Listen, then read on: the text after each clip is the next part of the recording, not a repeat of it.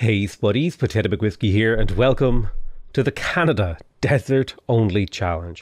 This entire map is comprised of desert, and this is my second attempt at this challenge. We are, of course, playing the illustrious Wilfrid Laurier, who has all of the bonuses when you're living on tundra. But there is no tundra here. It is all desert. I am essentially playing a Civ without bonuses. In fact, it's worse than that. I am playing a Civ with a negative because I can't declare surprise wars and I have to win by domination. I will never get to use my ice hockey ring. I will never get to use the last best wish. I will never get to use the four faces of peace. And I will probably never get to use the Mountie or the Mountie's abilities. In fact, I am not just playing an average Civ. I am playing a worse than average Civ. This Civ is actually technically worse than a Civ with no bonuses. Yes, it is that bad. That is the challenge that we have set ourselves. I'm going to settle in place and then spend my time working a one production desert hill. Now, the last time I attempted this challenge, I did actually have fresh water, which was quite the boon, I might say. But what the hell am I going to do with myself this time? I do think that scouts paid off quite well because I was able to pick up a little bit of extra gold. I think going for a few early units here to clear barb camps for cash might be the ticket. And I'm immediately going to research animal husbandry because that might make a tile that actually has food and production on it appear. Which, I don't know if I've told you by the way as well, in this game, every single Civ that I'm going to be facing has bonuses for being in the desert. We've got Mali, we've got Egypt, we've got Arabia, we've got, I think Babylon is in the game, Samaria is in. All of these Civs can live in the desert and do reasonably well. And so that's what we're up against. We're playing a below average Civ against Civs that excel in this environment. And it is a grueling, punishing, horrific challenge. And I hate the person who decided to set this challenge for me. I wonder who that could be. Just who would be devilish and devious enough to set a challenge this sick. Okay, we got a boost for astrology. That's really not great, but I would like to get a religion this game. I think that religion might be our only saving grace. Like the pathway to salvation is through religion in this particular game. Like the only food tiles that we have in our capital are 3 oases. We're gonna need to get food from our religion somehow. We have to get food from somewhere. We can't be not eaten, okay? Ooh, this is big. We managed to find Valletta, and we were the first to find Valletta, and Valletta will allow us to buy city centre buildings and encampment district buildings with faith. I did get 20 horses. That is insult to injury. The game is trolling me now. It's like, oh, you didn't find any horse resources? Here you go. There you are. Hope that makes up for it, buddy. I really want a Pantheon, but +1 production is just so good. It's just so good. How could I turn up +1 production? I think one of the things I might do differently this game is to try to actually get a settler out. Being scouted by barbs. We found Singapore. I mean, we're the first to find Singapore. And Singapore is pretty good because you get +2 production for each foreign civilization you have a trade route to, as well as +1 production when you're building buildings, which is quite handy. Bit of a double-edged sword of a start here. Some things have gone in my favour and some things have definitely not gone in my favour. Well, we found the Incans. Just to give you an idea of a Civ that's going to be really good in the desert, he's able to build these terrace farms on these desert tiles, so he's going to be absolutely dominating in growth.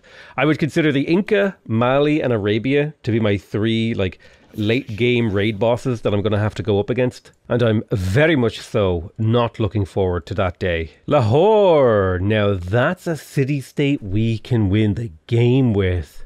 The Nihang boys.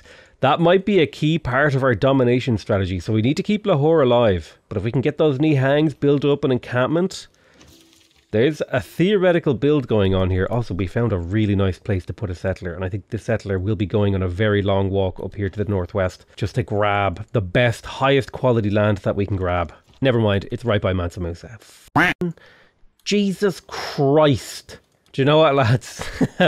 I'm gonna keep it real here. I'm not winning this one. Right, listen, look, yeah, there's a certain percentage of starts that you just know you're not gonna win. This is one of them. I saw his capital. I saw his cities. I started on flat desert with just hills and oases. He had floodplains. And look, it's okay. So you just got to admit, I'm not going to sit here and waste 3 hours on a game I know I can't win. We're just going to try and get a slightly better start. Maybe with like a tile of floodplain. Just one tile of floodplain. That's all I'm asking for. It's all I need, okay? We'll get there in the end. See, now this is playable. This is playable. This is, you know, this is okay. Now the question is, where do I settle? That's a hard choice, actually. We've got plenty of fresh water. I could settle on top of a wheat. Part of me wants to step across the river and settle on the desert hill there, or potentially on this chunk of wheat. Yeah, I want to avoid being near volcanoes. While they are great for yields, they're not great for the quality of life in your city. Let's just put it that way. So I think I'll give up one wheat tile to the wheat gods to start with an extra, you know, we're growing quickly. Is what I'm trying to say here. We've got a lot of food. A rare monument first attempt. Let's pick up horses and pray that there's some horses in the area. There's a couple of candidate spots near me. I would love if I could start with some horses, because that's going to be where my production comes from. Wait, no, I should start with a builder here. 100% I should start with a builder, because I can put a tile. I can improve all, like a wheat tile, and then maybe a horse tile if I find a horse tile. So I think that's the choice. There's horses. Horses on the hill. This is actually even better. I'm so glad I didn't settle there now. I got really lucky. I got really lucky. The question is, am I going to go for the early holy site again? And I think I will. I think going for a religion holds a lot of value. It's one of the few ways that you can get early yields in your cities that scale really well. And faith just has a lot of uses as well. Do I go for the early pantheon? It's not a very early pantheon. I think we go for the Hail Mary Pantheon play because we have a relatively okay capital in terms of production and food. If I attack one more time, I will level up, but then both of these guys might attack me and kill me, so I need to play it a little bit careful. There we go, irrigation boosted. Now we've got a 4 food tile. Remember, every 2 food that we bring in that supports 1 population in a desert city, that's a lot of population. Drop down a horse pasture, look at that, a 1-3 tile. This is like the herald of good days. I cannot believe that we have workable tiles in the desert. There we go, yoink, there's a 30 gold. Now I'm sitting on 150 gold, I could buy units. And then we'll drop a 3rd and final improvement. And we're well on our way to craftsmanship. I'm gonna be honest with you guys, I do not see a place where I could settle another city. Nagazagarmu! Ngazargamu. I don't know how to say it. But land combat or support units are 20% cheaper for each encampment building in that city. Plus another +1 production towards our units. I'm very, very intrigued by the potential of a Nagazagarmu gold-based game.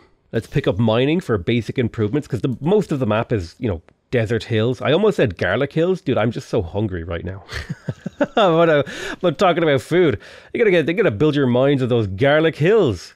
I could go for state workforce, or I could go and grab the trader from foreign trade with Nagazagarmu. I would like the idea of trade. A relic! Oh, I got a relic. I got a relic. And I found a natural wonder. Oh my god. This is the urn. This is the urn. We go full eco and we try to eco our way out of this problem. We're going to eke a living out. I think I have a chance. Depending on the pantheon that I get in the next 3 or 4 turns, I have a chance to take this all the way. Okay, let's just hold our breath here. Look through the list of pantheons. What do we got? River Goddess, I sleep. No Desert Pantheon, I sleep. Wonder Building, I sleep. Culture from Pastures, actually pretty based considering we do have a horse. That's +1 culture, that's half a monument for the entire game. The one I was hoping for, the Lady of Reeds and Marshes, was not there. I would like River Goddess, but in this particular game, I did place my holy site off of rivers. You know, there's a lot of volcanoes on this map, so maybe Fire Goddess could be really, really strong. A lot of them are active. A lot of them are going to be erupting. So Fire Goddess, I think, is the long-term play. It doesn't get me any value right now, but in the next while, I will get something from it.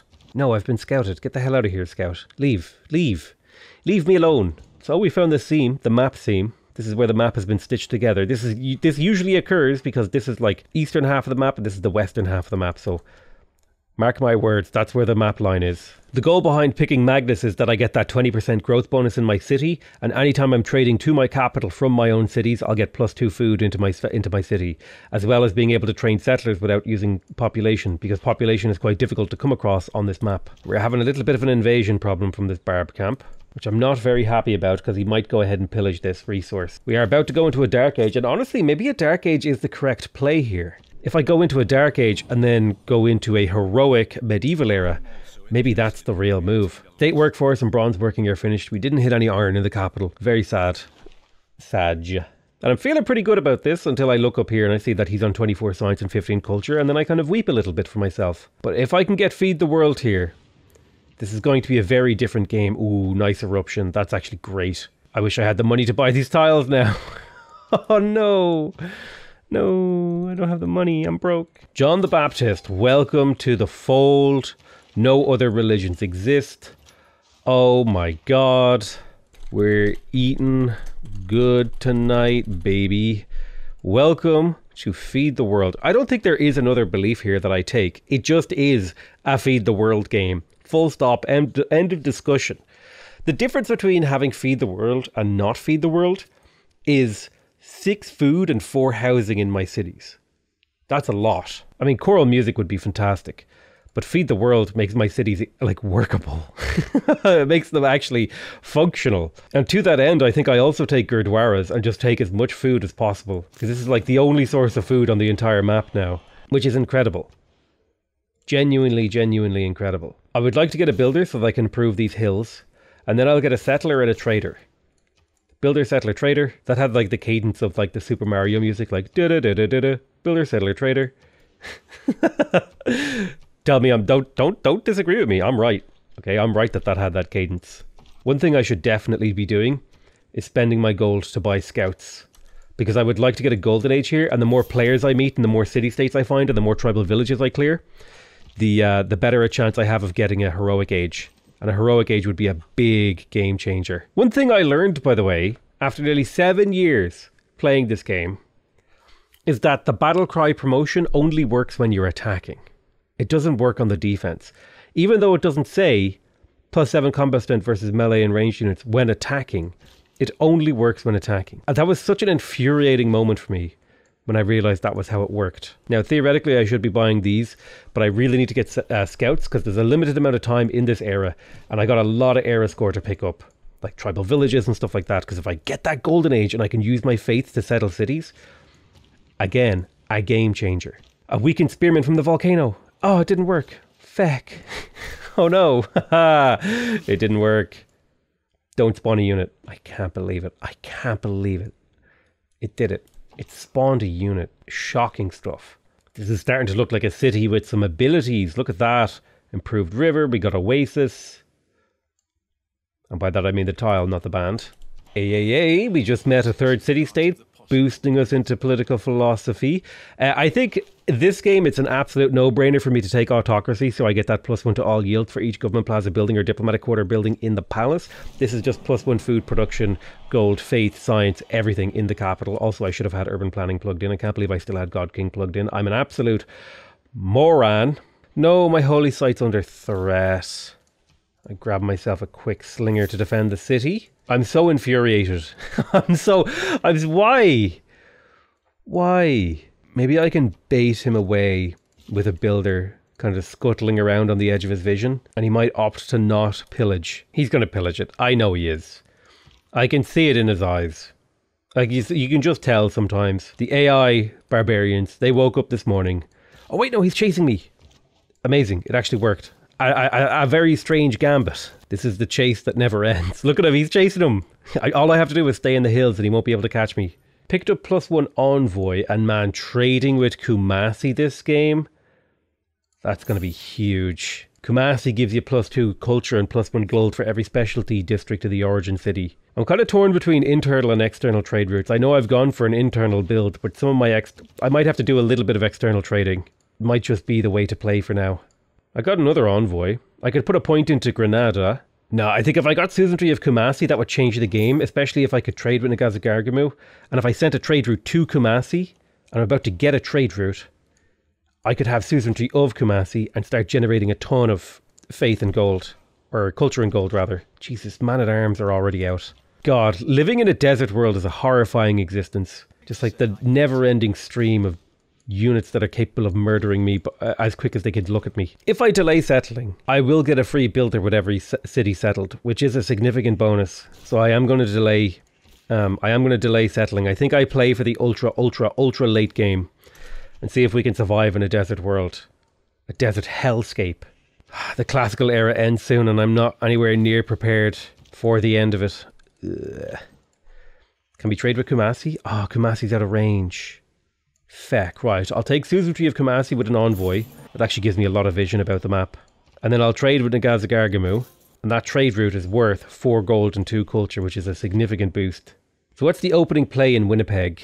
Probably to buy this Oasis tile, because look at that. That's a beautiful tile. 3 food, 4 gold, and 2 culture. If I can move in essentially a straight line to the east, I might be able to get a circumnavigate. And if I can get a circumnavigate off, that'd be a big bonus, because I actually really need the Golden Age. Tribal Village helps. I need a Golden Age, or I need to meet a few people in a very short space of time. Unfortunately, a couple of my scouts were murdered. Building on volcanic soil will give me a little bit of era score. We're in an era score race here. I could build a horse unit, and how many turns is the question? 7 turns. I don't have enough time. 320 gold. Well, there's actually 300 gold from him. So we've got a horseman potential purchase here. Fuck, I need to buy back. I sold too much of my horses. Wait, no, I'll have enough horses by the turn I need it. Okay, I just need to not spend any gold. That is a +6 commercial hub. I really should build it. It's a lot of gold. We have provision now, so Magnus is locked in and ready to start producing settlers. And that's why I need the Golden Age. If I get the Golden Age, there's another player meet. Honor to meet you. Mutual open borders with you, good sir. Mutual open borders. How about mutual open borders? I could get a little bit more money from selling open borders and not doing mutual, but I find mutual just improves your opinion too much to not do. I think I can safely buy that tile. I'll have enough gold to still buy a horse at the end of this era. Oh, I don't know if I'm going to be able to do it. It's 2 turns. It's going to be close. It's going to be very, very close. It all depends on this scout finding literally anything this turn. Chinguetti? That's +1. 1 turn. 1 turn. Build a farm on this. Era score. Horseman. Era score. I need 2 era score. Where am I going to get 2 era score on the final turn? Oh, right, I can spread my religion for era score. I just had to convert Winnipeg. It converts in 2 turns. Hang on. We're going to do what I call a pro gamer move. You know what? A little pro gamer move. Delete the footage. Oh my god, mysteriously we still have 5 turns left on this era. Wow, that was a very strange bug. The game like reloaded itself and went back in time. Oh my god, what's this, Inca? Nice to meet you, Inca. Wow, it's such a pleasure. Oh hey, would anyone like to buy some of my horses, by the way? What's that, you would, for 300 gold? Oh, thank you. That's almost exactly as much gold as I need to buy a horse unit. I don't believe you. I didn't reload far enough back to be able to convert this city. God damn it, I'm going to have to go back like 2 more turns. Listen, it's just a little save scum. It's still good. It's still good. So I think I have a very clear plan in mind here. Get a Golden Age. Become a Giga Chad. Whether or not that works, well, we're soon to find out. You know what, sometimes I feel like Doctor Strange when I have to do a reload in order to make a game go from being like, this is like a good game, to this game is God tier. You know, I've reloaded 400,000 different turns and we only get a Golden Age in one of them. Right, boom. There's the Horseman for the +1 era score. Now, I happen to know that Chinguetti is like over here. I convert this city. We just need the 1 era score. And we have manipulated the game into getting us a Golden Age. Listen, I'm a little forgetful, okay? The occasional reload to fix a mistake, not the end of the world. Play the game your own way. The challenge wasn't the challenge wasn't to do the challenge without reloading. The challenge was to win a domination on a desert map, okay? We're in the setup phase, baby. Right, let's buy the volcano tile. We slap down a farm. We're 1 era score to go. Boosh. Thank you. Wham bam, thank you, ma'am. Welcome to the heroic age. The heroic age where the ashes of this Canadian empire will rise into something that resembles a real and true empire. There we go. The world enters the medieval era. We're in a heroic age. It cost me nearly everything to get to this point. But my goodness, was it worth it? Let's go ahead and grab Monumentality. We'll grab Exodus the Evangelists. And then I think we're also going to grab Free Inquiry because we plan to build commercial hubs. Or at least we will have a commercial hub to get the benefit from this. Whereas this is like just a little bit of culture. Although then again, how important is culture? Culture is really, really good. But it's not that good because I'm going to get culture from trading with city-states. Right. Hello, delicious oasis with culture and gold on it. Now, we're still not ready to settle because we still have to finish this commercial hub. And then we have to pick up the ancestral hall. So we're not quite there yet. But we are getting there. That's the important thing. I may actually faith purchase a single builder here. Because there's like tile to improve. And we could start to at least get the settlers into position. Right, urban planning plus builder production. Well, I plan to, I think I'll go urban planning with colonization. Because the second I finish Ancestral Hall, the city will be cranking settlers as well as buying them with faith. We just go for mass settlements.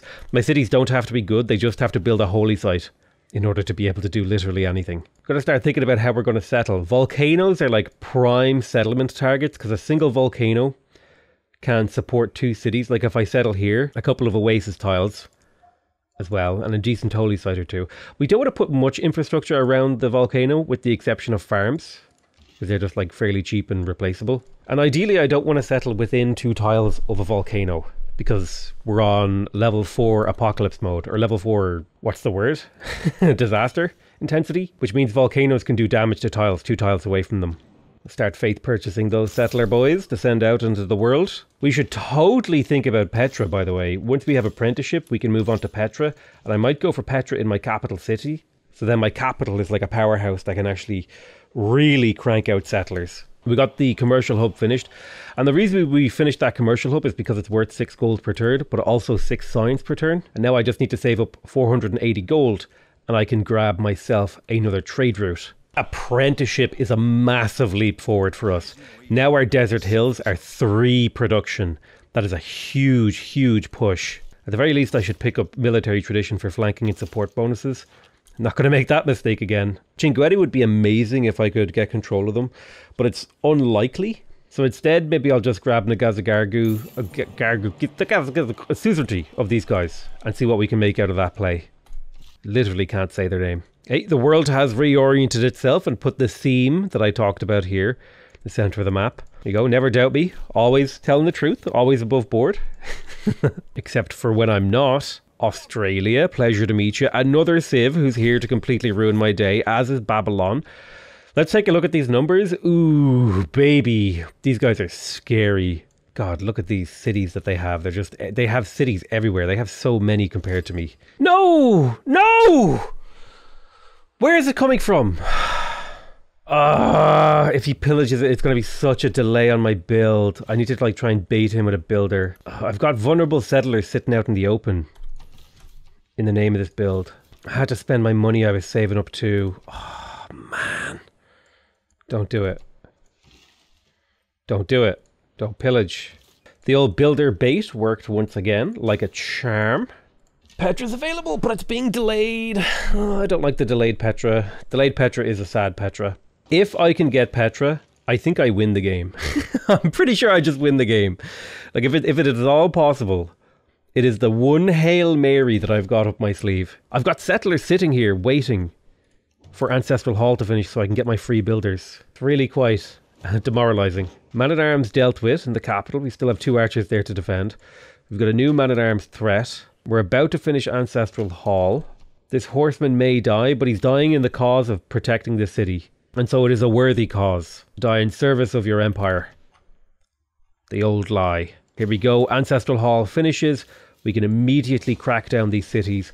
Probably not the best place to put this city, but it's an acceptable place in my mind. Now with the Ancestral Hall complete, we're going to go for the Petra. It's a 21 turn Petra. Make sure we unlock all the tiles so that we can focus entirely on production, even at the loss of population. If Magnus is how we get all of our population and citizens and growth, Pingala is how we get into the late game. And we'll put Pingala in Winnipeg, and this city will be dedicated to the generation of science and culture. So it'll probably go like Holy Site, into Commercial Hub, into Campus, into Theatre Square. It's just going to be dedicated to the production of science and culture, and that's what this city is specialised for. Crack down another city. We do not need to improve those sheep.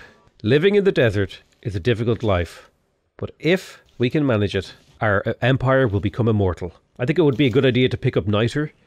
That's another tile that we could theoretically improve. 14 turn Petra. God, this is such a game changer if I can get it.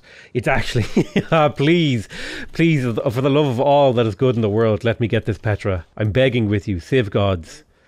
Smile upon me. Give me your aid. Anything I can sell? Just got to be selling everything on cooldown. And I can finally afford to get a market next turn. Good, good, good. We have a governor title. I'm going to pick up Connoisseur, of course, naturally. We want that nice culture coming from this city. Plus, this is a great location for culture in general because of the way that it is. I think we will accept the downside of settling adjacent to a volcano. I think we do. I think it is necessary for us to do so. I'm going to vote that down just because I don't want to go to war with Arabia. Listen, they're my closest neighbour and they're quite literally quadruple my science. You tell me if that sounds like a good war target. Why, yes, Potato, that sounds like the best war idea imaginable. The timing on this might not land. The fact that he's damaged might save me from the one shot. That's the only thing I have going for me here, is that man-at-arm is damaged, and that might save me from him one-shotting my archer, because he has the military advisory giving him +5 combat strength, which is going to absolutely slap me for damage. Then again, he might not choose to attack me. Oh, he chose to attack. Settle that city. Look at that. I literally survived on 1 health. I would have died if he didn't have -1 health from being a damaged unit. I would have literally died. And this city would have been just wiped off the face of the planet. This is a very, very old style that I used to play around the game's launch, where you would go naked districts, which basically means you don't build a monument. And I think in this scenario, I do think that naked districts is the correct play, because that's how I feed these cities, is going naked districts, in particular the holy site. Right, we have the cash, we pop in here, we grab ourselves a trader, and this is where the snowball of our economy actually really begins to happen. Because now I can come into Winnipeg, trade with my capital city, get 5 food, 3 production for this trade route, boosh. That 5 food and 3 production will allow the city to grow and actually work some tiles. We bring over a couple of build charges, improve a couple of mines, and then once the city has a holy site and a commercial hub up and a little bit of infrastructure, it'll be able to get its own trade route to send to another city. Then that city will get a trade route to send to another city. I'll be able to continuously build settlers, train stuff, and do all sorts of things, and build just a really, really epic empire. All off of the back of chaining trade routes together. Right, happy days. We can start laying down farms here. And you might be saying, like, Potato, farms around a volcano? Why wouldn't you put mines here? It's because I just need production. I need food, rather. The food is the problem. I got no food. Yeah, this is our last settler purchase for the era. So I would say that's a pretty successful era. We got 1, 2, 3 cities out, 4 cities out in this era from Faith. And we're about to finish a Petra as well. I'd call that a successful era. I also just placed my diplomatic quarter, and that's for a very particular reason. It means that any trade routes to my capital will have another +1 food and +1 production. So that'll be 6 food, 4 production. Plus the diplomatic quarter is also just useful for generating more envoys. Petra, please, please, please, please, please let me finish the Petra. There we go. 2 food, 2 gold, and 1 production on all desert tiles. This is the saving grace of my empire. This challenge just went from difficult to nigh impossible to potentially doable. Not necessarily guaranteed that we can do it, but now it's like it's on the table. It's on the cards. Ooh, we actually did manage to secure another golden age. That's huge. That's a big deal. Construction boosted, so we have access to lumber mills, which is completely useless on this map, I might add. Promote Pingala to researcher. Now we're cooking with diesel, right? We've got something going on here in Winnipeg in terms of the science and culture front that might allow us to just barely eke out maybe a long-term chance in this game. Maybe. In order to continue to develop Winnipeg, we're working 4 tiles right now, and the city will grow to 6 tiles pretty comfortably. So I need 1 more build charge in here in order to improve this tile, because that is 6 workable tiles in the city. So a builder charge in here would be a really, really ideal pickup. So I'll go ahead and grab myself a builder. The question is, do I continue to grow the city, or do I stop off and get my commercial hub, or do I pick up essentials like monuments and granaries and watermills and stuff? I think a watermill, a granary, monument are all very useful in this city, but I think a builder will help the city reach its actual potential. And then a builder into a commercial hub I think is the right play. As much as I want to go temple into Gurdwara, that's really only available for my capital city to do. So I'm going to go ahead and purchase the temple. That'll give the city even more housing, even more growth. And then I will faith purchase a Gurdwara at some point when these settlers are finished. Golden Age. It's a golden age. Welcome to the next age. This time we will only be able to take monumentality, which is pretty sad to go from like a super uber golden age to just a monumentality golden age. It's still pretty damn good though. We'll drop discipline. We'll plug in retainers. I'd love to use colonization right now, but I think I need to keep serfdom in. The lack of monuments really crushes me here. But if I really do think about it, a 50% boost to this city's production outmatches a +1 production boost to all of these other cities. So I will go ahead and drop urban planning and instead plug in colonization. If Colosseum hasn't been built, by the way, I will go ahead, drop down an entertainment complex and go for Colosseum in the near future. Just because there are literally no amenities on this map. And this would be the only way for me to get amenities to all of these cities. There are no amenities on this map, which kind of makes me need to get control of Cahokia, realistically. The reason being is that Cahokia mounds can be built in desert and they give you +3 gold as well as +1 amenity, and you can get a second amenity when you have natural history. So that's 2 amenities per city across my empire for 2 build charges per city. That's a pretty damn good deal. So I think Cahokia is going to be one of the critical, like I'm trying to like figure out and identify which of these city-states are super important. And while Kamasi is nice for this really, really nice culture trade route, I think Cahokia is just like necessary tier 1, absolutely must have Cahokia. Ironworking boosted, getting us a nice another envoy. So a lot of people want a encampment. While the city will be extremely vulnerable to this volcano, I still think this is the right choice because there isn't really a better city location that can make use of this chunk of land. So sometimes you have to settle these kind of crappy, weird cities in order to really take control of the game. And I think this is a similar kind of deal. There's a double volcano here. But if I pop a city right here, it grabs 1, 2, 3, 4 oases plus a bunch of volcano tiles. I can kind of play it a little bit riskier with these later settled cities, I feel like. I can kind of get away with it because I'm not dependent on a large part of my economy to be coming from those cities. These are kind of augmenting my current economy. As much as I love this trade route to the Gazagargamu, God, I can never say it.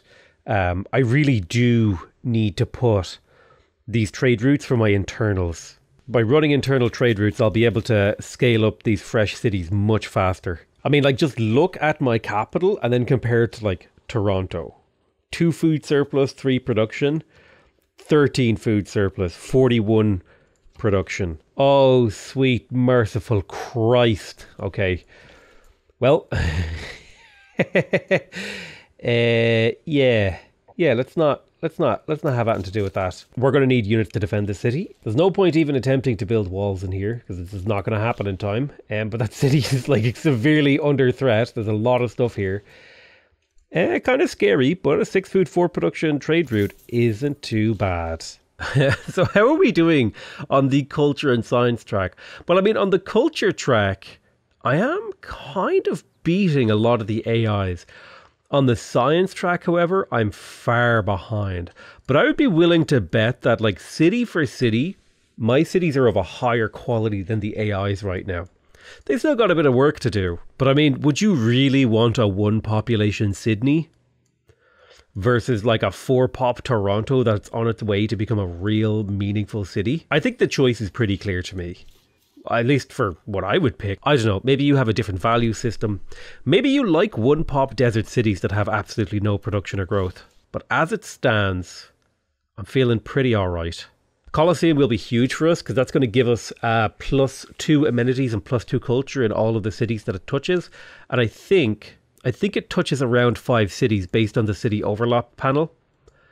So that's 10 amenities across my empire in a game where amenities are a little scarce. Not too bad. Somebody took the Colosseum. No. That's devastating. I can't believe it. The Colosseum was taken, and I got it pretty quick too. And there's nothing really in here that I can justify. I'm going to get a economic alliance with Mansa Musa in the hopes that he will trade me lots of gold, and then I can use spies to steal his gold. That's kind of like the long-term play I'm looking for here, is to just become a leech, suckling at the Malian gold income. Leech Tato McWhiskey era is a reborn, and we shall leech our way to victory. We shall become the greatest bloodsucker the world has ever seen. We have just found Niter, which will give us another tile in our empire that is actually useful, and there should be a few of these Niter tiles scattered around the map for us to pick up. Remember, when we're in such a low economy game, a single tile is a significant upgrade, like a very significant upgrade. I'm definitely bottom of the barrel, but I'm only 5 techs behind Egypt. And if we compare that to Babylon, oh god, I'm 13 techs behind, and I'm half a science. Oh god. Oh god. Like, you have no idea the difference having a 3 food 3 production tile makes to a city. Like, I don't think you can really appreciate it. When you're this starved for food and production, a tile like that is a game changer. He settled Jenny literally where I was going to settle. That is a sneaky little sausage of a man that he has become. You gotta respect the AI when they make devious little plays like that. But I can do a counter devious play and buy all the good nearby tiles. So that's a big yoinkerino for me. I think at this phase of the game now, it might be worth it to go commercial hub first in some of these cities, so I can get more trade routes faster. We've also now finally unlocked Merchant Republic, so this will be a nice gold upgrade. We are going to switch to Merchant Republic, and this will cause a few ripples of changes. I really do want urban planning plugged in. And then I think I keep retainers. Some of my cities are starting to hit the critical point where they can place a 3rd district. And I need to make some difficult choices about what I'm actually going to do in order to get that 3rd district. I think a lot of my culture is going to be coming from trading with city-states in the next while. Once I have diplomatic service, I think I'm going to be switching to mostly international trade with city-states to gain culture and gold. So I think of the vast majority of my cities are going to be throwing down just like whatever is a convenient campus. And I think that is the next big step forward for me, is just a whole bunch of campuses. My civilization has become the largest in the world, with at least 3 more cities than its next biggest rival. Having a large empire doesn't necessarily translate into... Wait. Oh. You can't build mines on floodplains, so if iron spawns on floodplains, you can't actually use it. That's incredible. Well, there's a fun little interaction that I never knew about. I say it's a fun interaction. It's very much so not fun interaction, because it means now I don't get to use it. I would definitely say we're beginning to head into the mid-late game of this build. So the question is kind of starting to become relevant is, okay, we've managed to establish a really big empire. We got a really, really strong capital. We've got like a whole bunch of things going in our favor. How the hell are we going to win this game? Who the hell is our first target? And like, what's the actual late game plan here for going for a domination victory? Because there is a ticking time bomb here. People are going to start going for culture victories, for science victories, for domination, less so religion and diplomacy. But the time bomb here of culture and science is something I need to keep in mind. I initially just came into this game with the plan of like, how the hell do I make really, really good cities? And I feel like I've pretty effectively accomplished that, right? I've got cities that are essentially thriving in the desert. I think the next phase of the game is to get my science and culture up significantly, and to get my gold income up, and to focus a little bit less on faith income as a priority. But I think I also, in the next era, I'm going to be looking to do as many of these missions as possible. Now, unfortunately, a lot of these city-states are looking for trade routes, which I haven't been able to fulfill yet. However, in the next era, once I have Wisselbanken, it will be totally viable for me to hit those trade route goals. And I reckon the easiest way for me to get a victory here is to go for some sort of aircraft play. So possibly top half of the tech tree is how we're going to have to do this. I'm really not sure if there is a viable way to approach this game, except in the way that I approach it. I would be really curious to see if anyone else could do this more efficiently than I could, or with a build that I hadn't thought of. I've got 3 envoys to spend, and I would like to retain suzerainty of Kumasi. That one's relatively important to me. I think suzerainty of Cahokia and Kumasi are both quite critical to me this game. I can't really think of another city-state. Maybe Lahore in the late game for Nihang support. There's something to be said for putting another point into Nazca in order to generate more faith. About to finish the Grandmaster's Chapel, which means we can now faith purchase units, which gives us something to do with our faith in the meantime. But we are 1 promotion away from having Divine Architect as well. However, I am going to be getting my spy, because stealing gold from Mali will be incredibly useful. But otherwise, my empire is developing essentially how I would like it to. Extremely slowly, but extremely powerfully. So I need my alliance with Mansa Musa to go away now that I have spies and I can start spy stealing from him. We're just about to break the 58 science mark, which is starting to be in the ballpark of where a lot of the AIs are. The problem is, two of the absolute strongest civs in the game are right on my border. Mali and Babylon. And then the other one, I guess, is also Arabia, who's also just insane right now. So normally you would have the juicy underbelly, the easy civs that you could chip away at and build up your power. But I'm going to have to deal with the strongest civs first, which makes this game a bit of uphill, downhill. So like that first war is going to be an absolute horrendous experience. But every war after that should relax quite a bit. I like the fact that everyone on the map is like super happy to see me. They're like, oh yeah, let's be friends, when they really don't know the level of destruction and warfare that's coming their way. Actual amenities. Oh my God. Real existing amenities. Amber. We've got amber. We've got horses. There's real terrain here that we can make use of. Incredible. We have quested for the beautiful new lands to our east, and we have found something useful. Although I think this crossbowman's dead. I think I'm going to pop off all this Diplo favor. I think I won an aid request, so I wonder if I can get like a really good deal on it. 2,100 gold from his capital. I'm going to be able to steal so much money from the Malian Empire. Now I need to make sure I never get a friendship with him again. As nice as he is, he's a nice guy. I like him a lot. But we can never ever have a friendship with him. And now is the time I start trading with city-states. It's 2 food, 2 production, a little bit of money and a little bit of culture. It's not as good as trading with my capital in terms of raw yields, but the gold and culture is going to be really helpful now that I'm scaling up my tech economy, right? Culture, science, that all needs to scale up. I did my best to ramp up the total amount of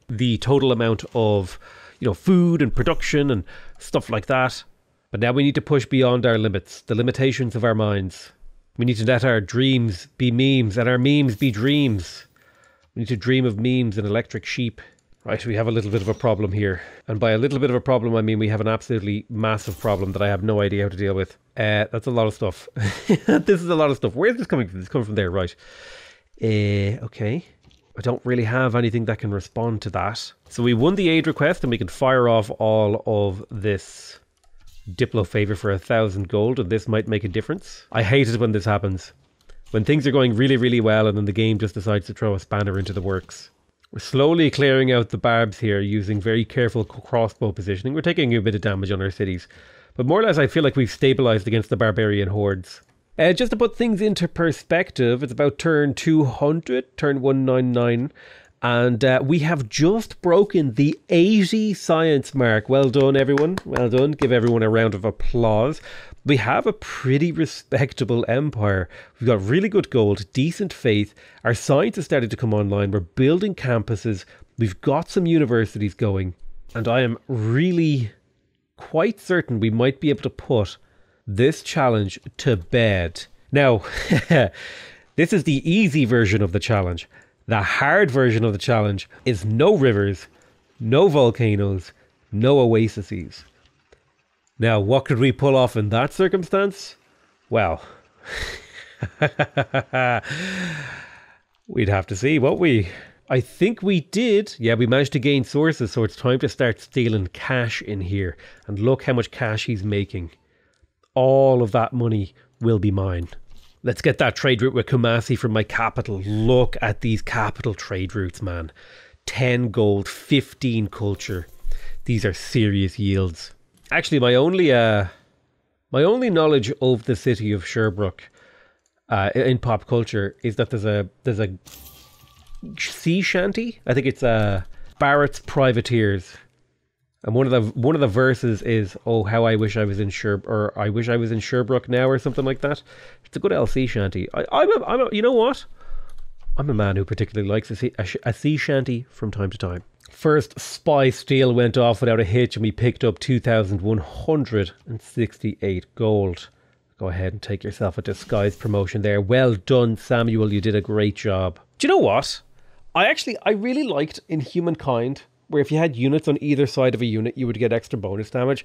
I reckon that should be in Civ 6. Whereas if you have a unit on each side of a unit, that should give you like a double bonus to your flank. Like it should be plus for flanking, for having a unit specifically on the opposite side. I don't know. I think it's a cool little mechanic. It would make cavalry interesting for flanking around infantry.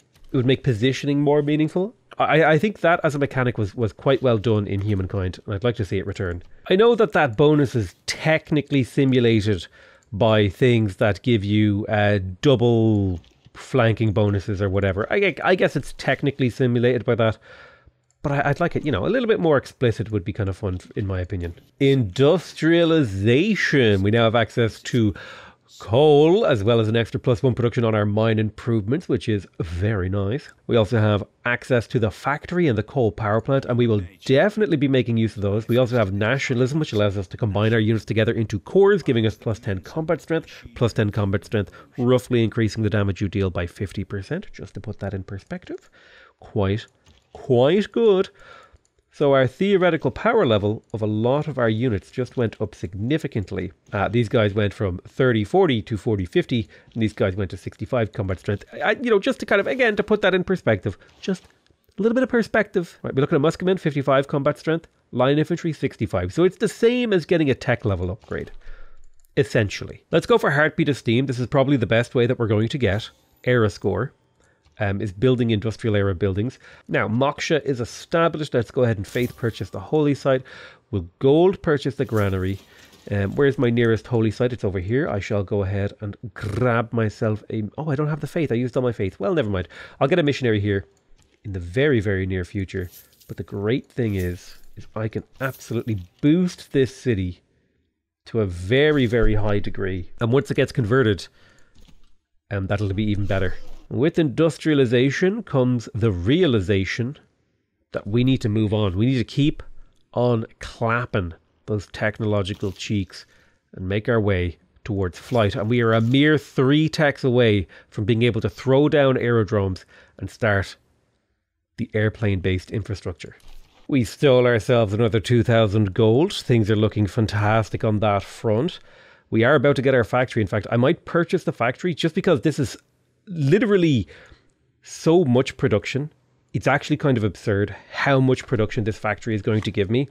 Like 6 production in these surrounding cities is half their current production. Insane. We purchase the factory, then we get to work on the coal power plant. Like the city just has so much more production now. It's I can't believe factories are actually the meta on the desert. Oh wait, I can actually just buy the coal power plant as well. Yeah. Then +6 production immediately in all of these cities. Amazing. We can go back to making settlers to try and even out whatever kind of crazy world that we live in. Why? Why are you here? Get out of here. Go away. Stop harassing my cities. I'm tired of barbs, dude. I'm sick of barbs.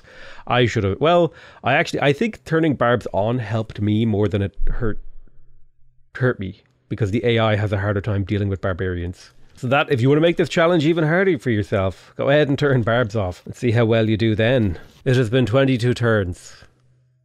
25 turns since I gave you the turn 200 update. We're at 118 signs per turn. Our empire continues to eke along a very meager and painful existence. However, Moksha has been running around and finishing districts for me, which has also been allowing me to buy things like markets to get more trade routes, which lets me get more gold, but lets me get more... Like it's a snowball thing where we have, it's happening.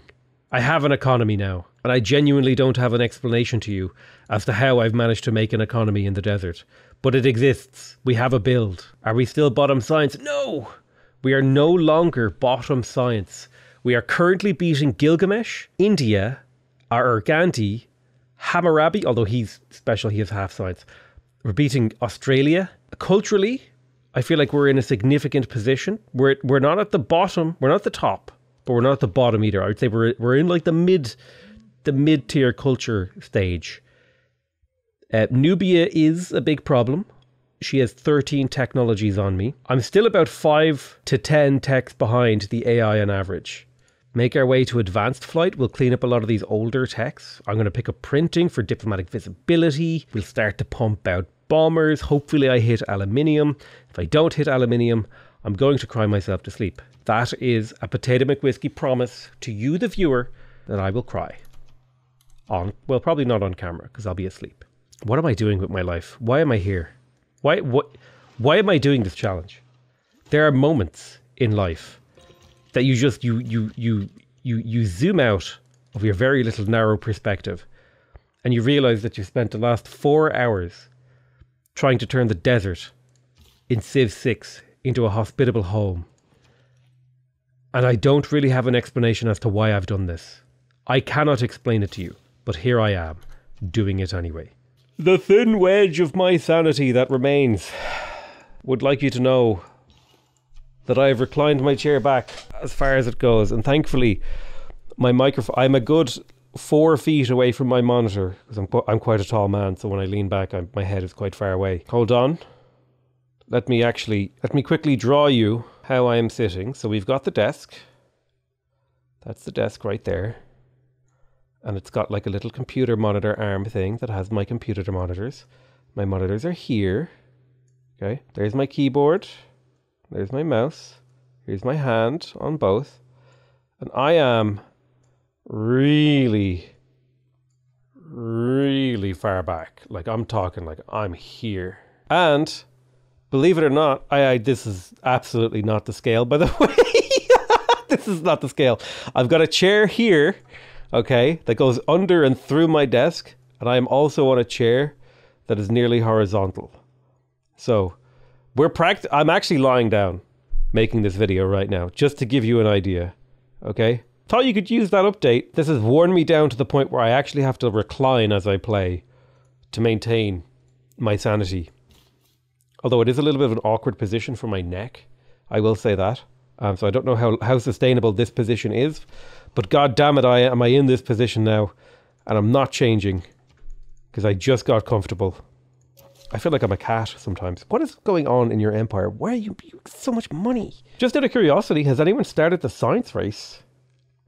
Nobody has spaceports yet, so we're not under threat. We still have time. We're gonna make it, boys. We're gonna make it. Let's make sure we're trading with Hunza to grab that envoy. We want to get those envoys as a major priority. Every envoy we have in here is a step closer to suzerainty of a city-state that could be really important for us. There we go. We have access to flight. That's perfect. We will be building a few hangars around. Mostly in our capital is where we would like to get one, but we do need a little bit more population room. Yeah, we throw down a neighborhood. Get that done real quick. Once we have flight, we want to build up our aerodromes and our hangars. Then we want to unlock aluminium so that we can have the resources we need for bombers. And then I think bombers is going to be the trigger. Fighters and bombers are going to be the thing that we use to go to war. Now, the unfortunate thing is we are also going to want an encampment with an armory in it. And I don't think we have an encampment with an armory unit because we really want military engineers to make airports or airstrips. So that's going to be part of the plan here as well. Because this is the Victor City, and so ideally I'd like get Embrasure here and start spawning units from that city with gold and faith, and then that should be the thing that I use to kill Arabia, because if I can kill Arabia, I can kill anyone on this map. We've got our first neighbourhood district for +2 era score, and the city of Ottawa is now growing at a reasonable pace. We went from +7 food to +27 food. The city of Montreal isn't looking great, I'm going to be honest with you. At least it has walls. I don't know how much that's going to help though. Oh Jesus. Now that we have mass media, we can make our way towards mobilization, ideology, and then eventually we might go for fascism here. +5 combat strength on every unit does make your life a lot easier, but the extra food and production from trading with city-states is also really nice. I don't know, I'll have to think about it for a while. The siege of Montreal is becoming ever slowly more dangerous. This is the moment of truth. This is where I discover if I've won or lost. It's how much aluminium I have. Well, at least I have one copy of aluminium. There's one over here. That should be fairly easy to improve. I do have a builder in the area to head over there. I've got another copy in my capital already online. I've got a copy over here. That's brilliant. And I even have a builder on the way. I got very, very lucky. Ooh, and I've got one here. This is less lucky because there's no builder in the area. There is one kind of relatively close who can make his way over. But all things told, 4 copies of our aluminium or aluminum. That's going to be what? 8 bombers, potentially 6 bombers, 2 fighters. There'll be add to research management into that equation. We could even spend a little bit of our aluminium on maybe some helicopter units in the super late game. Australia has a little bit of oil. I just need like 10 oil off you. Thank you, good sir. So I will be able to boost advanced flight and get my war machine ripping and roaring a few turns early.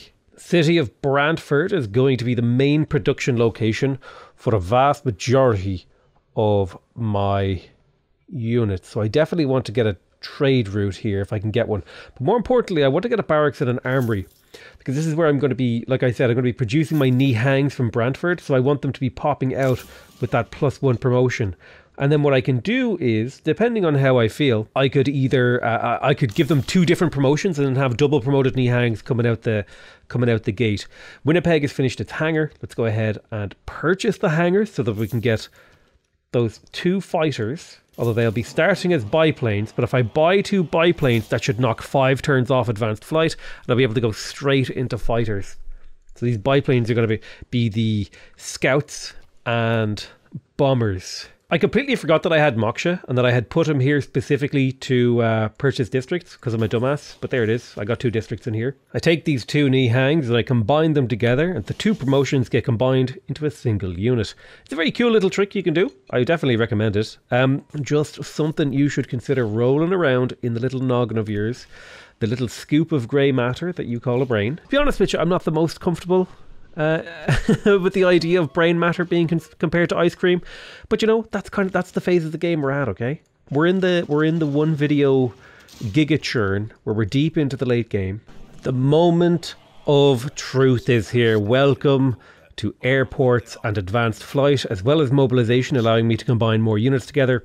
This is a huge power spike for me now. I can pop in here and go ahead and gold purchase a few of these bombers.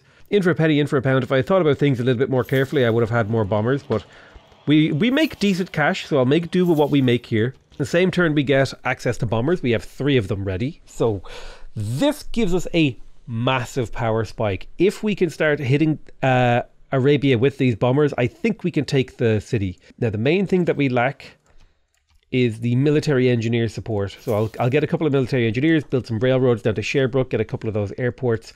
I'll need knee hangs as well. I'm going to send a couple of these knee hangs to the east to defend Peterborough and Stratford, because it does look like there's a bit of a battle lining up over there. You take a look at this biplane attacking an infantry, and he does decent damage, but if I upgrade him to a fighter where we do have spare aluminium, look at that. So fighters are your unit killers, and then bombers are your city and infrastructure killers. I'm going to start training some heavy cavalry in my capital. This will eventually form the backbone of my ground army. Oh, and I should have purchased an airport before I purchased all my bombers. That would have been a good upgrade, wouldn't it have been? Yeah, another 50% air combat experience for units built in the city. Let's also sell off a bunch of our strategic resources before we go to war. I think that's going to be a necessary part, is just cleaning out the AI of all their gold. And since we're also going to be generating massive amounts of negative diplomatic favour, it's time to sell off all the diplo favour that we do have. The first bombers are arriving at the new front line, in addition to a fighter support vehicle. Now, not all of these bombers are going to be able to reach the front line and actually participate, but that's not important. What is important is that we denounce Arabia and maybe declare a protectorate war next turn, because I believe Arabia is at war with one of my city-states. Right, Arabia, it's time for you to meet your maker. Protectorate war. Now, real quick, Gilgamesh, how would you like to get a military alliance? Gilgamesh is in, baby.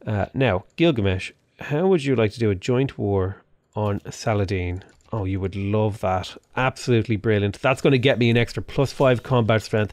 Having a military ally is very, very powerful, because you get that +5 combat strength against your enemy. That is a majestic day. And the cities of Arabia fall relatively quickly beneath the wings of my aircraft. 3 attacks in 1 turn and Baghdad's almost down. Let's drop an airstrip right here now that we have a Nihang to defend it. And then any bombers that aren't in range of my enemy cities can use this airport to actually get damage in. Although it looks like we're in relatively good shape on that front. Baghdad, Yoinkarino, that's amazing. And so the conquest of the world has finally begun. Take that, spiffing Brit. You thought it couldn't be done? I've taken a single victory, and therefore I declare myself the victor of the entire game. What's next, you ask? Well, we got to kill the rest of the Arabian cities. Most importantly, we got to find their capital somewhere in this juicy area. Now, of course, Baghdad has flipped back independent, but that's not important. What's important is we managed to break it.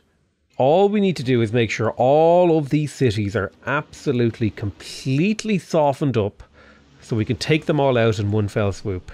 Welcome to the heroic age. Everything is starting to line up for us.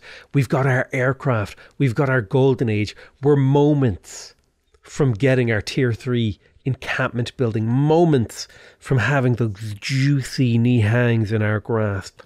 And then moments from having those juicy tanks in our grasp. What better way to celebrate than with a heroic age? We'll grab ourselves 2 arms, heartbeat of steam, and bodyguard of lies. More production, more science, less grievances, and more war production. And then faster spy actions to fuel our gold income. Baghdad will be mine once again. We take out the city. Now the population in Baghdad is pretty bad, but there's the boost for military science. We come here to Brantford. And we go ahead and we buy ourselves a military academy. No, it looks like it's just land military units that are cheaper. But thankfully, Nagazgar Mugamu actually works on Nihangs. So now we can buy Nihangs, Nihang armies, nearly every single turn for 470 faith. That's an 87 combat strength unit, basically for free every 2 turns. My military capabilities now are nearly unstoppable. Medina has fallen. The entire world quakes and the sand ripples as the Canadian monster is unleashed.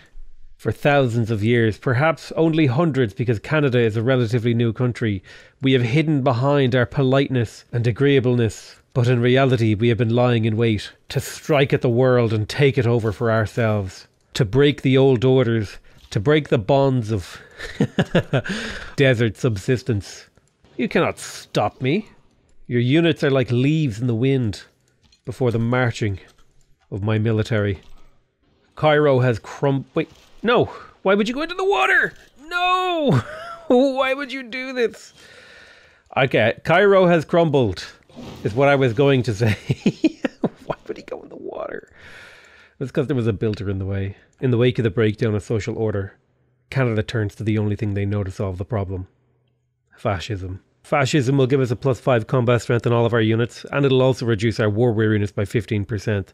The plus 50% production bonus towards units is also really helpful. More importantly though, we will have access to 4 military policy slots. And by plugging in martial law with propaganda, alongside the inherent 15% war weariness reduction, we'll have a total 65% war weariness reduction. Meaning we'll be able to stay at war for basically the rest of the game and suffer almost no consequences. It's not all sunshine and roses in fascist Canada, however. We still do have to break through and kill a bunch of our enemies. Damietta falls with ease. I think I will take out Sanaa and Aden and then get to work on India and Sumeria. Public enemy number 1, however, is Nubia, because they're the only people who have actually started a scientific escape project. And yes, they are going to have to escape this world if they're really going to survive. I've taken Arabia's last viable city. The only thing left is Homs and Barca, but I'm going to leave those cities in place for a very simple reason. If I completely kill Arabia, I'll get a massive amount of negative grievances with the entire world, which in turn will make it really, really difficult to conquer everyone else's cities. But if I do it this way, I'm only ever occupying these cities, and all the grievances I've generated are specifically against Arabia, so I never have to worry about, paying off that grievance debt. And because I'm in a military golden age, I can actually declare wars as Canada without having to wait. You can see here, normally Canada can't declare war until 5 turns after they've denounced someone. Because I have the declare golden age policy, I could declare war right away. And so it is with the roar of aircraft that India meets its demise. Conquering Arabia nearly doubled my empire science per turn. That's because Arabia focused almost exclusively on building campuses. Jabalpur has fallen. Now we move on to Patna.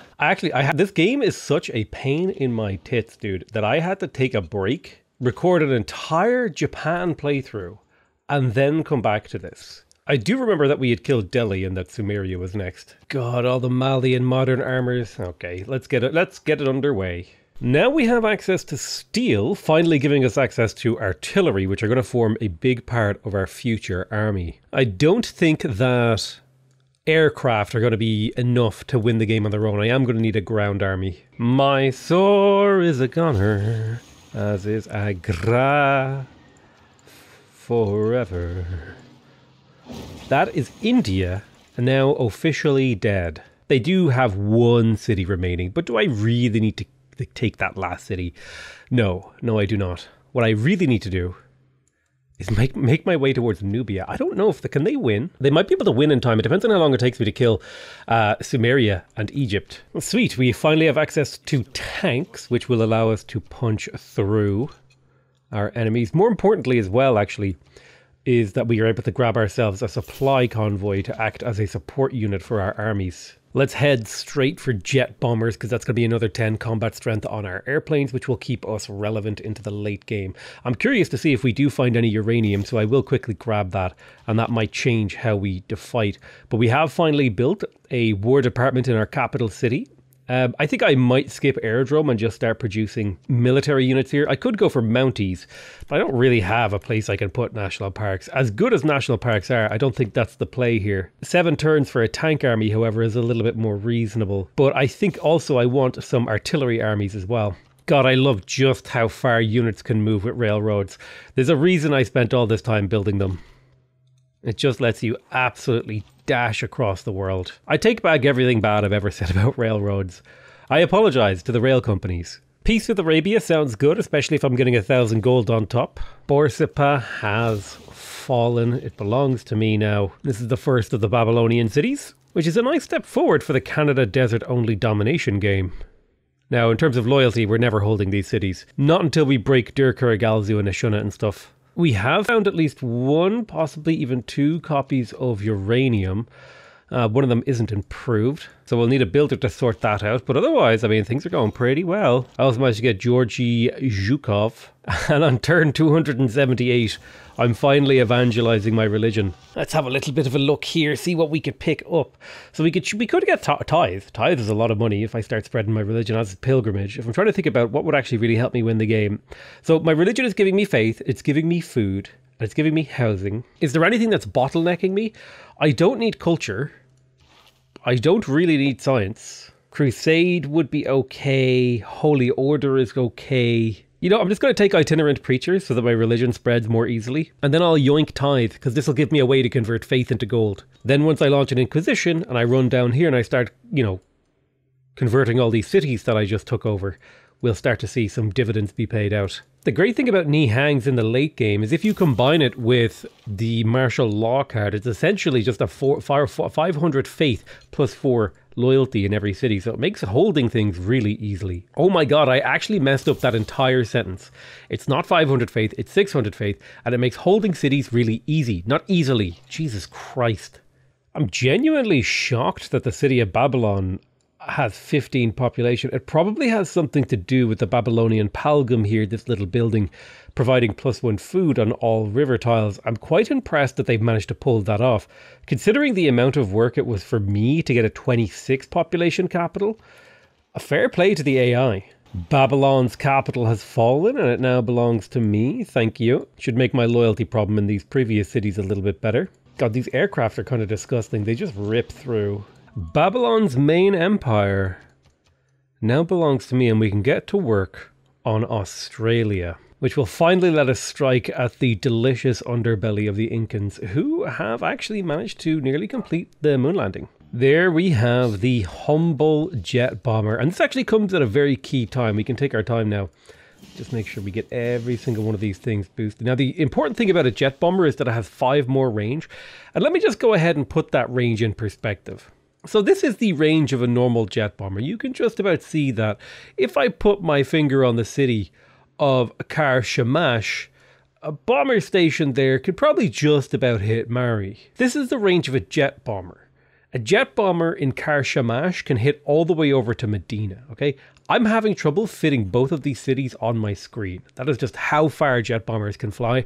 And jet bombers are going to make the conquest here significantly easier. Just based on that range alone, because up until this point, I've had to build air bases to actually support my aircraft. So I'm going to need a lot less air bases from now on.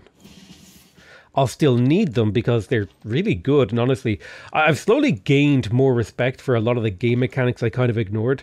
Because while they don't necessarily...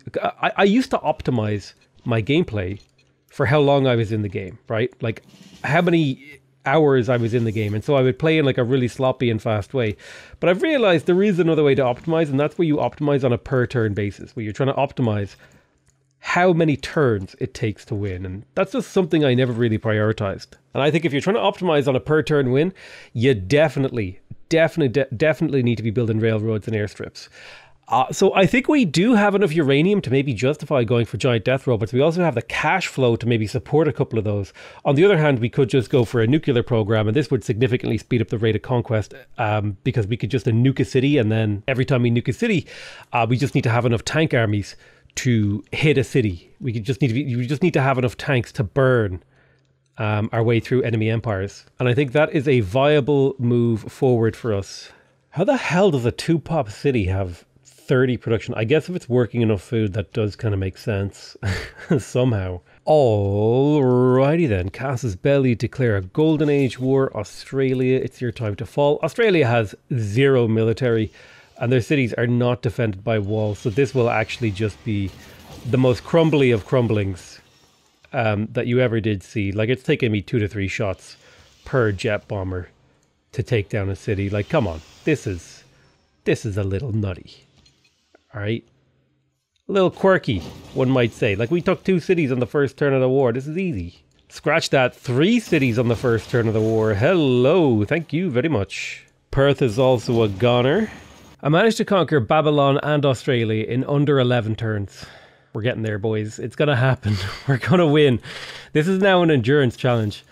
Slowly, I do feel, I feel my sanity slipping away from my grasp, and you know, to be honest, it's somewhat comforting to know that it actually is something I can just give away, that it's an option, that I can just no longer have sanity, that it can just leave me as I slowly but meticulously maneuver my armies around this world, this hellscape desert land world thing, in an effort to appease the YouTube algorithm, as I self-harm via video games for the entertainment of others.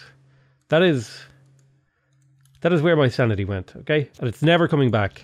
It's all used up. I've reached the point of recline very, very early into this recording session. My last one, I got a good 4 hours in before I was nearly, 90 degrees horizontal. Now, oh baby, we're like an hour and 15 minutes in, and I am very slouched down in my chair. Do you know what makes it worse too? It's really, really warm in Dublin. And not just warm, it's really, really humid. So I'm actually just sitting here, sweating my bollocks off, slowly conquering the world, a horrifying desert world, and a challenge I didn't even want to do. Oh, he just declared war on me. Well, that's nice. A military emergency, you say? Okay. That's nice. There's probably a point where I should start raising cities, but I'm not about that life, okay? These cities are valuable to me, okay? I like having a lot of cities. Right, well, there's no time like the present to get a war going.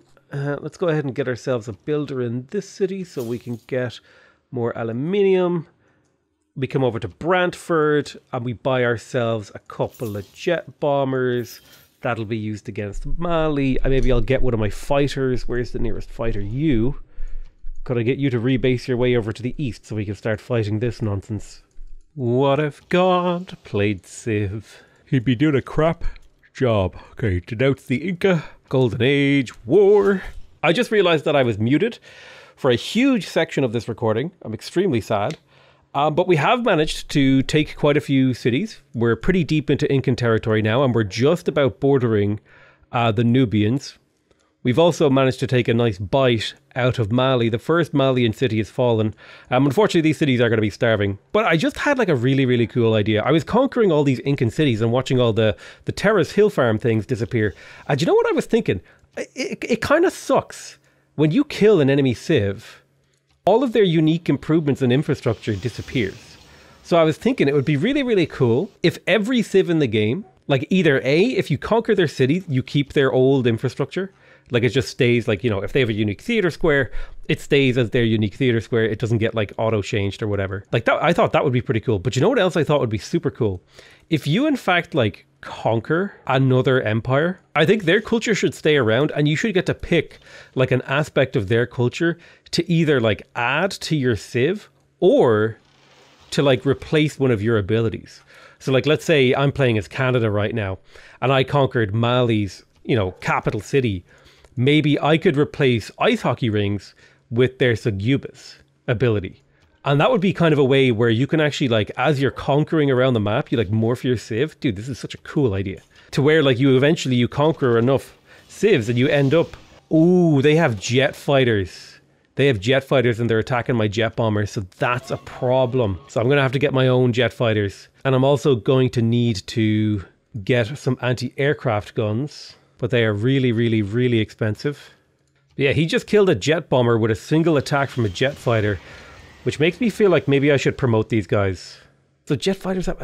Damn, he did so much damage. But maybe if I kill the city of Sousa, the aircraft dies inside of it. I actually don't know how that works. I've never tested it. I go with my gut, not with my butt, and we make airplanes. Honestly, I don't even know.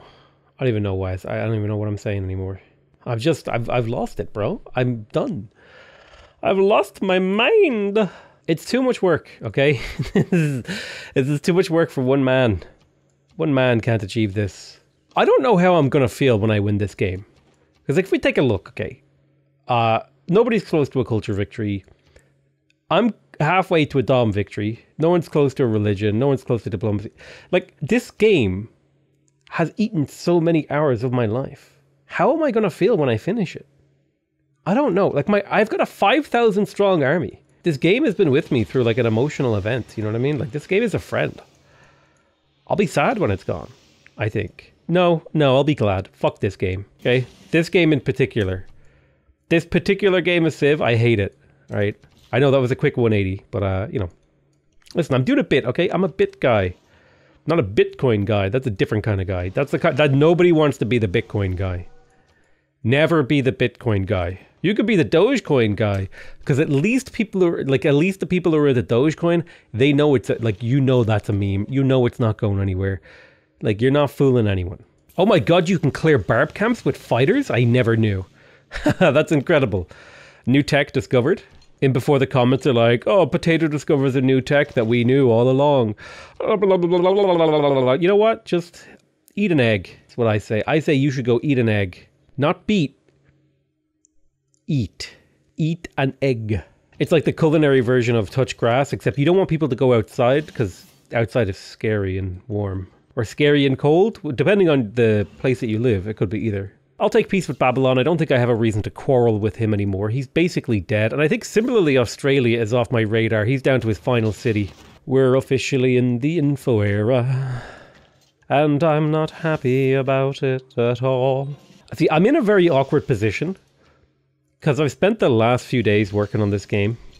And I could theoretically, right, it's my right to just stop playing. How good is a free giant death robot with zero supporting technology versus getting a ton of aluminum and being able to crank out as many planes as I want? I feel like the free giant death robot is huge because the damage it can do to enemy cities is pretty worth. I am sentient meat, torturing itself for the entertainment of other sentient meat. That is what I have become.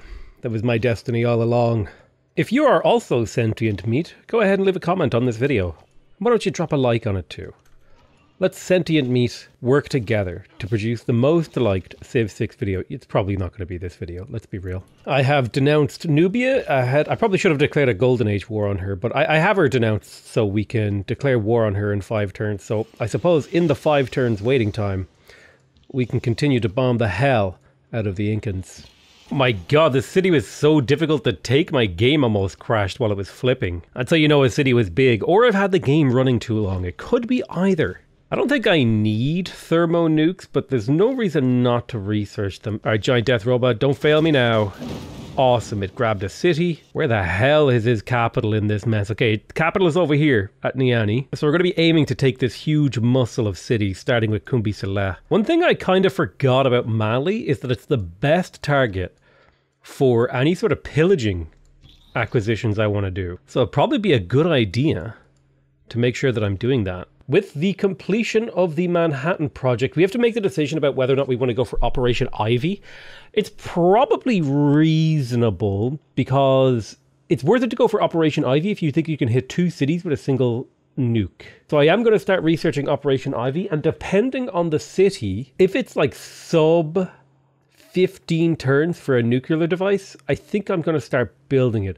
Now, if we think about what 15 turns is, actually, it's about sub 20 turns. So if a city has about 40 production, I might start building nuclear devices. Otherwise, it takes a little bit too long, and I'd probably be better off just making more modern armor. Let's declare a war of territorial expansion against Nubia. This will give us slightly less grievances than we would normally get. And it'll also open the gateway to the Nile. We will soon be knocking upon the borders of Egypt. But more importantly, I'm pretty sure Nubia is the person who is the most far along in the space race, so they're just like the next target. Like once you're established, you take out the person who's closest to winning, and you just follow that process until its logical conclusion. All right, let's go check out Quasar Ibrahim. I'm going to move all my modern tanks up, and I'm going to be looking for pillages with these guys. I think I've been under pillaging. I think that's something that, you know, you make mistakes, okay? You play a game for this long, for this amount of time, at this time of the year, you get a little sloppy, okay? There is the juicy Nubian capital that we have been searching for. Long have we waited, much have we debated. I'm gonna be honest with you guys, I'm gonna need a break from Civ after playing this game. I'll need a break. I'll need a break. This is torture. Like, the game is fun. Oh my god, though. This is weaponized. This is the game just at its... I don't even want to use the word worst, because the game is still fun and it's still like really damn good. But it's like, it's the game at its least, at its least like progressing. Like everything is just like every turn. Like the thing is, a lot happens in every turn, and a lot of it is meaningful. It's just like, I attack with an aircraft, and then I attack with an aircraft, and then I attack with an aircraft, and then I attack with an aircraft, and then I attack with an aircraft, and then oh, now I get to attack with a fighter. Let's see, oh, little man here. I attack with the fighter. I kill that man. Let's have a look. Oh, we can pillage there. We pillage. We bring the drone over.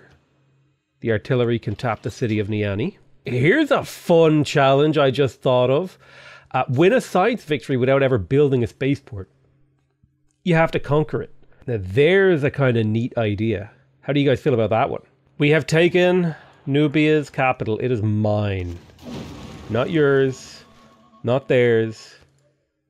It is mine. I'm actually generating 500 tourism per turn, but I have absolutely no idea where it's coming from. I think some of it is coming from like stolen great works that I yoinked from killing people or something, because I haven't made any myself this game. We're dealing with a missile cruiser inside the city of Moreau, which is starting to shoot down my jet bombers. Now, it's not a big problem right now, but over time, these guys are going to take little chips of damage and I'll have to promote them.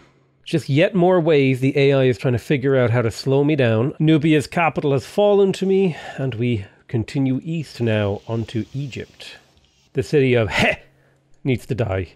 I am going to go ahead and liberate Muscat, because that's going to give me huge gold scaling, like almost 400 gold per turn. I probably should have also liberated Samarkand. I didn't think of it. I just automatically captured it. But honestly, liberating a city-state like this is so huge for me right now. It gets me an insane amount of gold across my empire. Because my empire is so huge, a single city-state is worth so much. Because city-states scale off your empire size. We're one turn away from Niani flipping. Can the giant death robot turn it around? That should be yes. Yeah, okay. So killing one more city was what we needed to do there. And now we're fine. 7 out of 9 capitals. I just have to get Uruk. Uruk should be fairly straightforward. I remembered that I had faith and that I could buy units with faith. Listen, I have gone on a journey here, okay? But I remembered that I had faith and I can buy units with faith. So that's what I'm doing. I'm buying rocket artillery.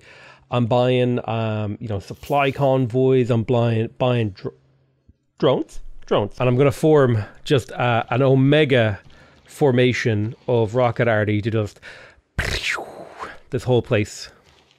And yes, that is what I said. Do I actually have any nukes yet? Oh, I have 65,539 ivory. It appears we've had some integer rollover bug here, because I can sell Gilgamesh. Gilgamesh, would you like to buy 65,000 ivory? Why, you would. You'll give me 1 gold for 65,000 ivory. Thank you so much, Gilgamesh. Hang on a minute. If we had duplicate luxuries provide extra amenities, and I had 65,000 copies of ivory, does that mean I get 65,000 amenities? Oh my God. We need to figure out what caused this rollover. If you know what caused this rollover, please send me an email, leave me a comment on this video. We have to figure out what causes this. Maybe it has something to do with like trading a resource when you conquer someone, and then you end up with like an overflow amount of that resource. Or like you trade it away and then they get pillaged, and so you end up with negative things. Ooh, that could be it. It would be something like that. Knowing how kooky games programming is, and you know, essentially it's like a dark magic rather than, you know, a science. I think it could be something like that. Newbie wants to make peace. I'll accept peace. I'll take that peace. Oh my God, please end this game. Jesus Christ, I'm in this game. Leave me go. Let me go. I want to leave this game of Civ. Do do do do do do do do do do do do do do do do do do do do. My computer's overheating. It's a hot day. Michael Keating. Do do do do do do do do do do do do do do do do do do do do. How do I still not have a nuke? Am I missing the nukes? I've been building them for what feels like an hour, and I still don't have any nukes. So many of my cities are making them. Oh, the amount of cities that I have. Jesus. The list goes on and on, man. Oh, Jesus Christ! We're almost there, boys. 2 more cities. They're in range. We can see them. We can see the cities we need to take. We're right there. We're right there. We're right there at the end. 318 turns of pure torture. 10 hours of gameplay. 10 hours of the most monotonous, back-breaking, mind-bending gameplay. And this is on the easy version of this challenge. This is the easy version of this challenge. I'm never doing the hard version, okay? I'm never doing the hard version. It's never happening. Stop trying to make it happen. It's never happening. It's never happening. Maybe I'll do it in a year.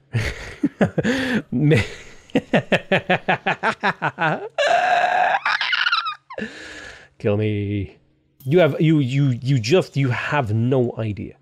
You have no idea what it's like. I can't explain it to you. War of second last war is declared. Oh, there is actually kind of a strange sense of relief as we stare down the end of this game. This is going to be a very easy war with Egypt. Thank the Lord that this is going to be extremely straightforward. Wait, I'm at war with Sumeria? I'm at war with Sumeria. Declaring war on Egypt made me go to war with Sumeria. It's a beautiful day. It's a wonderful life. I cannot wait to date your wife. Wait, that's not how that song goes. Hold on. We're killing these dead.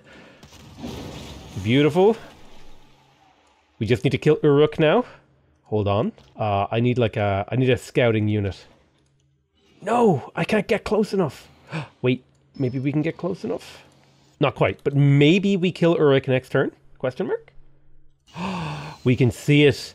The second last capital. It's within my grasp, ladies and gentlemen. The torture is almost at an end. Our victory is nigh. We don't have to suffer anymore. We can live free. We can live free. Yeah, okay, you can have peace. Goodbye. Just leave me alone. It's the final countdown. Do I have a nuke yet? Do I seriously not have a nuke? My mind is blown right now that I don't have a nuke. I've been building them in a whole bunch of cities. I guess I just don't produce them all that fast, do I? Yeah, I guess they're just like, they take a long ass time to produce. I swear to God, every single Domination game I play, I never get to launch the nukes. It always ends before the nukes. I can't remember the last time I launched a nuke. Genuinely can't. I don't believe it. I won the game. I won the game without firing a nuke. Second last capital. And I think I can take Rakadet next turn. I won the game without firing a nuke. How? How did I do that? What? How? I don't understand. I don't understand. How? How did I not get it? How did I literally went for nukes. Are aircraft just that strong? No matter how big the map is, no matter how gimped the map is, you can always just aircraft your way through the victory? Listen, to be honest with you, at this point, I really don't care. I just want to win. I just want to win the game. I just want to win. Give me the victory. Give me it. Let me put this terrible challenge to bed. Right, the 3 artillery are in range. We hammer the city of Rakadet. The city's health drops low. We grab our jet bombers. First jet bomber strikes. Second jet bomber strikes. The city's obliterated. We capture the city and we win the game. Oh my God. That was arguably the worst challenge I've ever had to do in my life. What a terrible... Never, ever ask me to do anything like this ever again. Everything about this was torture. It was you know, but you know what? It was kind of fun. It was kind of fun. It was kind of fun. It was torture, but it was kind of fun at the same time. Like, you know, you got the... this was an interesting challenge. I want to, I want to look at some of these crazy graphs. Look at the cities captured. Look how long it took me to start going to war. Oh my God, this is what we call the late game domination play. I had to wait so long until I could capture cities. And then it was like city, city, city, city, city, city, bam, bam, bam, bam, bam, bam. In fact, I'm pretty sure this graph is basically just a straight line, like 45 degrees from here. That's crazy. Also, look, I was on...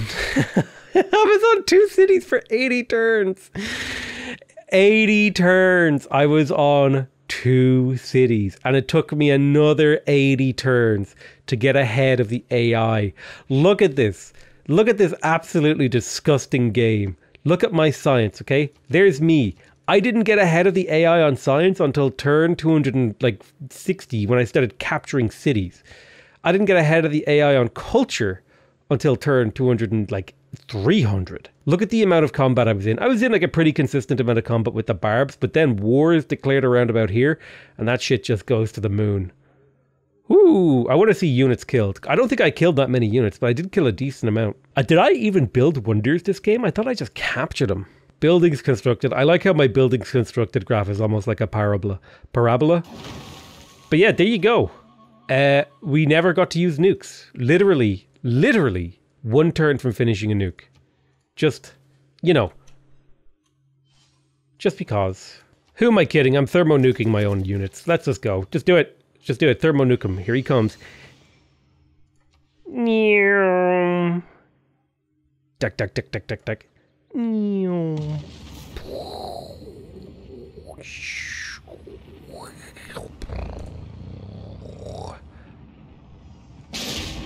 Oh, that was a thing of beauty. Okay, I love you all very much. I hope you guys had a fun time watching this video. Never ask me to do anything like this again. I love you all very much. And I'll see you guys next time. Bye-bye.